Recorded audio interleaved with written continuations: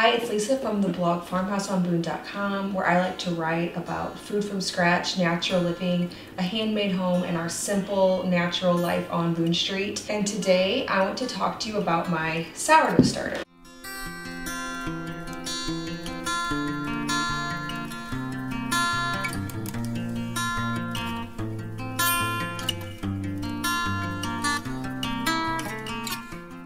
I've talked on this channel and on my blog about other ferments, water kefir, milk kefir, and homemade sauerkraut, homemade kimchi, how to make fermented pickles, but I have never talked to you about my beloved sourdough starter. I have had this starter now for over 6 years. I want to tell you, if you're unfamiliar, first all about why it's so beneficial and why I am so in love with my starter. So back in the day, starters were passed down for generations. People kept them alive and they used them to raise their bread. Now the reason this is they didn't isolate yeast from the starter until the late 1800s. And so people relied on starters to rise their bread. They didn't have little yeast packets. So what a sourdough starter is basically it is a way, when you make it, to capture wild yeast that exists already in your environment, in your home, and capture it right here through a fermentation process so that you can then use it to raise baked goods. So yeast breads, pancakes, English muffins, cinnamon rolls, that's a fun one. You can use sourdough starter instead of yeast. So you may be wondering, well, there is yeast packets available today, so why use a sourdough starter? Have you ever noticed that if you leave grains out, they don't just spoil right away?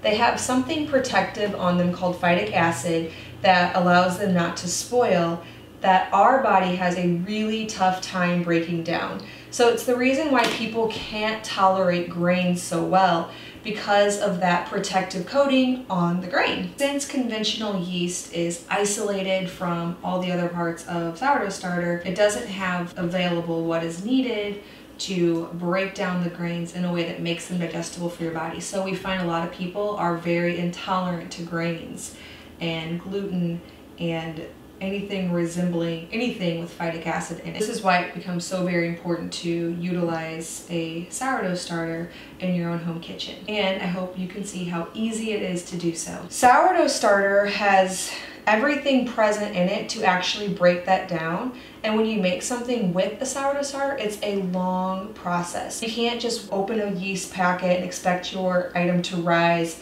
in an hour. You actually have to work with the dough and allow it to rest and ferment and proof and then rise. And so through that whole process, the parts of the grain that are hard to digest are broken down before your body has to work on them.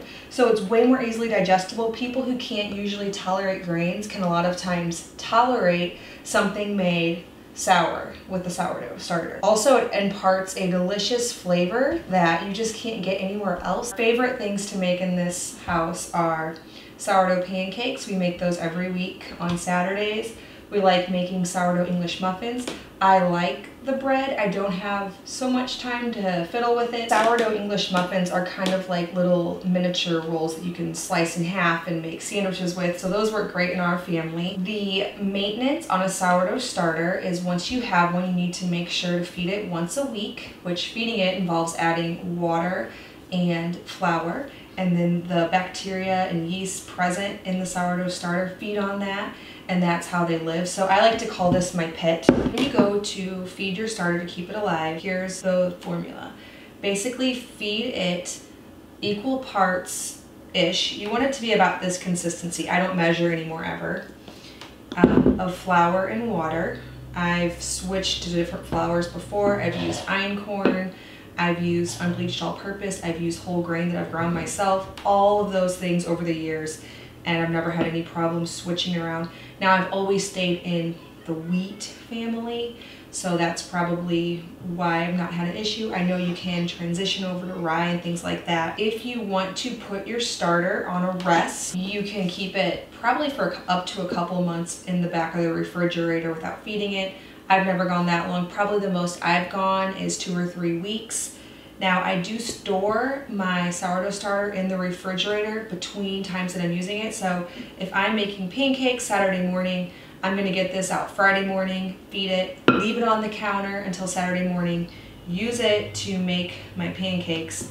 Obviously I remove what I need to make the pancakes, leaving the master starter here in the bowl. You always want to leave more so that you can feed it and keep your starter going for years and years. If you were going to use starter every single day and leave it out on the counter all the time, you'd have to feed it every day. So the only reason I can get away with feeding it once every week is I keep it in the refrigerator in between time, which kind of puts the bacteria, the yeast, on a rest in the refrigerator. I want to explain a little bit about how to actually make a sourdough starter from scratch. So you can buy pre-made sourdough starters on websites like Cultures for Health, and that's a great option. I have a DIY spirit, I always have, and so when I went out to start using sourdough starter about 6.5 years ago, I had to make my own. The basic way that you do it, which there are plenty of tutorials online, I would love to link some very helpful information. This will be a brief overview of the process. You start with about a cup of flour and a half cup of water in a bowl. You want to keep it in a warm environment, which just means about above 70 degrees-ish. Don't worry if it's, about 68, it'll still work. You mix it up. You want to use not metal. So like a wooden spoon, glass bowl, those are great for not reacting with the bacteria that you're trying to cultivate here in your sourdough starter. After 24 hours, you want to remove half of that and then again add a cup of flour and a half a cup of water, stir it around, put a little towel over it, let it sit for 24 hours. Repeat that process where you remove half and then feed again for about 4 days. Then on days 5, 6, and 7, you want to start feeding it twice a day. The entire time this is out on the counter. So it is collecting the native yeasts that are in area in your home. It sounds maybe gross, maybe a little bit hokey. It really is capturing the yeast in the air. You're not aware of their presence, but they're here.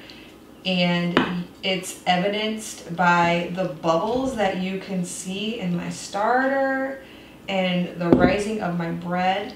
I'm actually going to insert a close-up shot right now. This is freshly fed starter. So I fed this morning, and so it's kind of real bubbly and nice by now. It's been about 12 hours.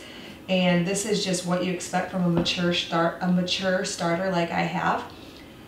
Starters get better with age. Each time it's fed and left out, more and more yeast take it over and they multiply, and that's why they were valued things that were passed down for generations back in the day. I remember reading in a Laura Ingalls book to my kids, and they were talking about their sourdough starter. They use it to actually rise their bread, and it is such a vital part of their family and their life. I love using sourdough starter. It helps me to know that when I bake things for my family with it, even just regular little pancakes, I'm giving them something that has a lot more health benefits already in it because it's taking care of the parts that actually are anti-nutrients in the grain, and so our bodies can more easily digest them and actually utilize the nutrition present in a whole grain. Flours, should you feed a sourdough starter, you can use rye, you can use whole grain that you've ground fresh, you can use unbleached all-purpose. I would recommend using an unbleached flour and a filtered water, which we've always used our Berkey for that since we've had the starter, because anything with chlorine or bleach could interfere with the good bacteria present. I would just recommend that if you're going to start your own sourdough starter, be patient. If the first time it doesn't quite work out and it doesn't rise like it's supposed to, just try again, use maybe a different kind of water or a different kind of flour, experiment with it. The process really is simple and you can do it. I will leave some great information linked below on how to do it. You will know it's working if it doubles in size, if it raises your bread products that you're making, if it has bubbles all throughout. You will know that you have a good starter, and hopefully you'll have it for years to come, and maybe you could even pass it on for generations. I will share some of my favorite recipes that we like to use in our family in the description below. The pancake, English muffins, there's something called Impossible Sourdough Pie, which is excellent. A great resource for all things sourdough and fermenting for that matter is Cleanse, which I will link. She has an e-course on how to make your own starter. It's really a simple process. If you want to know more about the science behind it, there's a great information to get. Please be sure to check out my other fermentation videos. I have one on sauerkraut and milk kefir. Also on my blog, I have a great post on homemade water kefir and kimchi. All great things to introduce good bacteria to your body. So thank you so much for stopping by the farmhouse and learning about my pet sourdough starter. Please be sure to subscribe to my channel for more food from scratch recipes, natural remedies. I also do a lot of DIY home decor and a handmade home. Thank you so much for stopping by the farmhouse, and leave any questions in the comments below. I will do my best to answer them, or at least point you in the right direction if I don't know the answer. I can tell you from experience all that I know about sourdough starter, and there's plenty of information out there available.